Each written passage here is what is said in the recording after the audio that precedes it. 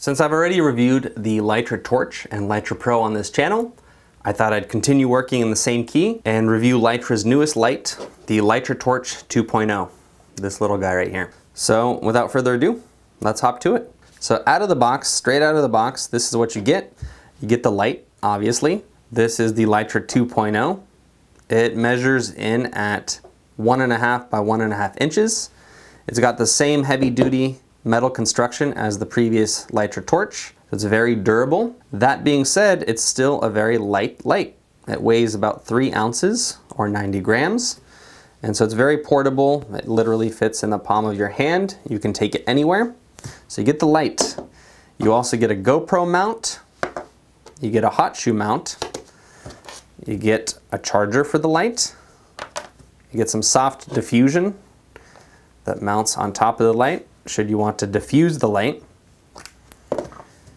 You also get some sticky magnetic plates. These are basically just metal plates because the LitraTorch has a version that has a magnetic back. So you can literally stick this anywhere and then your Litra will affix to it. Last but not least, you get this belt clip. And in my previous review, I wasn't very sure about this. I didn't think I'd actually use this. But as it turns out, it's actually very handy. This belt clip affixes to the back of the light. It just kind of snaps right into place. And it makes for a very secure mount, an additional accessory that you can use in a plethora of different ways. Obviously, you can mount it on a belt clip and shine the light right from your hip if you want. In practice, I found that you can actually clip this onto a baseball cap, and then you can have basically a headlamp and work hands-free. You know, if you're out van camping or something and you want to cook and you want both your hands, that clip makes it very handy. And just for reference sake, let's bring in the first LitraTorch, and you can see that they're similar in shape and size. The only real difference is that the LED pattern on the front has been completely revamped, which we'll talk about here very shortly. So this package costs about 90 bucks for everything on this table. Believe it or not, that's actually inexpensive for what this little thing can do. The build quality, as I already mentioned, is very solid. It's got a metal construction. It feels like it's very well built. You know, you could drop this thing from pretty high up, and as long as it doesn't fall on the lens with the LED lights, you're gonna have no issues with this light. It's just very durable, which is great because, you know, for an action light, for an on-camera light that's gonna be out in the field, that's everything that you would want the light to do. You want it to be durable, you want it to be able to thrash around in your luggage, occasionally fall out of your car or out of your hands, and this light can definitely do that. Other features of the light include 2 1/4-20 screw mounts. These are your standard tripod mounts. I really like the fact that this light comes with 2 of them because having 2 holes is better than 1. And no, I'm not trying to be dirty here. I'm just saying that, you know, when you have the ability to mount 2 things to the light, you obviously have more options. And options are good. So that's that. Like I already mentioned, the back of the light also has a magnetic back. This essentially means that you can stick this light onto anything that's metal, whether that be a Sprinter van or a refrigerator or a table. You know, this sticks to metal. Now, if you want to fly drones with these lights, Litra also has a version that doesn't have a magnetic background, which is good because drones get scrambled when you get magnets involved. So just kind of FYI, if you go and purchase some Litra lights for flying drones, make sure you get the ones that don't have magnets in them. Additionally, this light is also waterproof, 20 meters or 60 feet. So you can literally go scuba diving with this light, which is double its predecessor. So the Litra 1 was rated at 10 meters or 30 feet. LitraTorch 2.0 is rated at 20 meters, 60 feet, so double. Okay, now let's talk about the light itself. The lens of the light now features 16 bright LED lights. You can see the array of the new light is quite different than the old light. I believe they took these LEDs from the LitraPro. That's kind of what they look like, and I have a LitraPro right here that I can show you. So they took these same LED lights from their professional level light and put it in their consumer level light, which is beautiful because this is essentially the LitraPro's baby brother. So these 16 LED bulbs, they create a really nice bright light that's flicker free, and it's also free of hotspots. So if you turn this on, oh man, that's super blinding, straight in the face. You get a really nice light, especially with the diffusion on,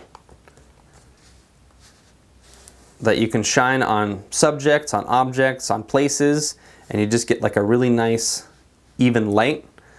And there's 3 settings, as well as a 4th strobe. So again, these LEDs cast a very bright, very wide angle beam. The beam is roughly 70 degrees.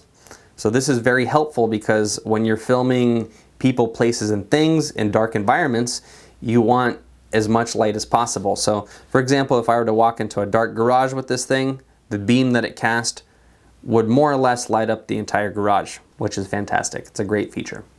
The new torch has a daylight temperature of 5700 K, 5700 Kelvin, and this just means that it's daylight balanced. So this light is going to resemble outdoor light more than indoor light. It also has a CRI of 90 plus, and CRI stands for Color Rendering Index.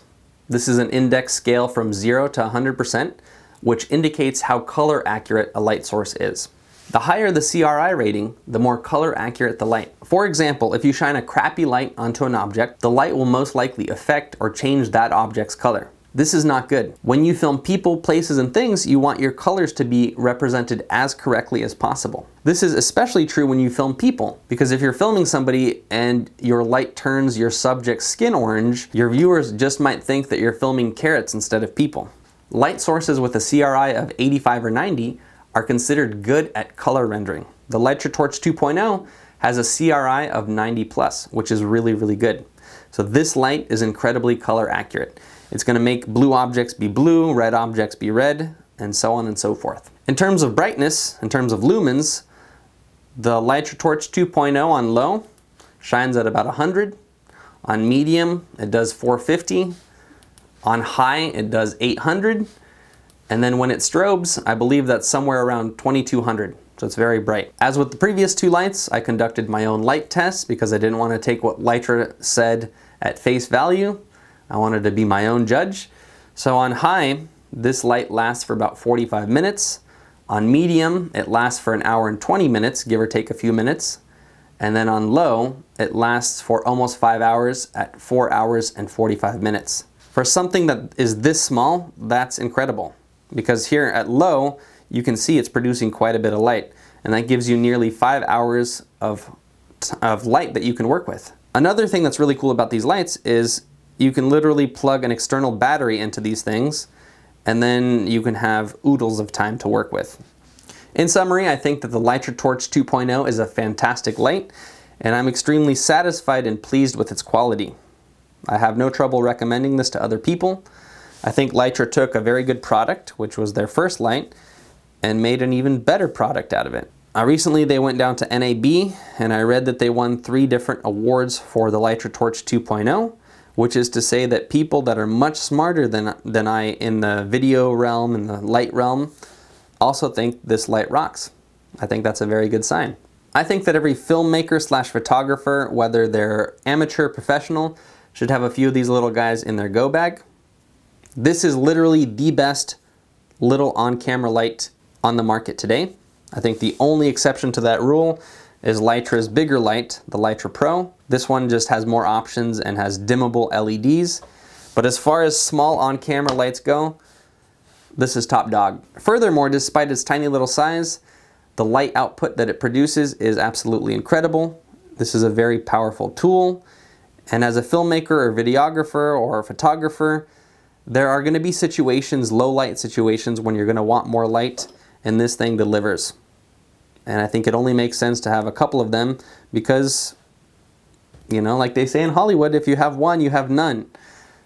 2 is better than 1, especially when you're dealing with light. I actually put together a completely brand new light kit for myself with 5 different Litra lights. Over the last 6 months of tests and trials, I've become a total Litra convert, and I've actually ditched my old bulky, clunky, big, hard to travel with light kit, and instead I replaced it with a 5 light Litra light kit, which is tiny, and it's completely made traveling easier. It's made filmmaking on the road easier. And if you're interested to see what that light kit looks like, I've actually made a video about it on my channel, and I'll link to that video in the description below. Finally, if you want to check out the other reviews that I did for Litra lights, those are on my channels as well. I have the Litra 1 review, the LitraPro. I'll link to those below. And last but not least, if you'd like to purchase some of these lights, I'll put a link in the description as well, along with a little coupon code to help you save a little bit of hard-earned cash. So that's it, that's all. Thanks for watching, and I hope you found this review to be helpful.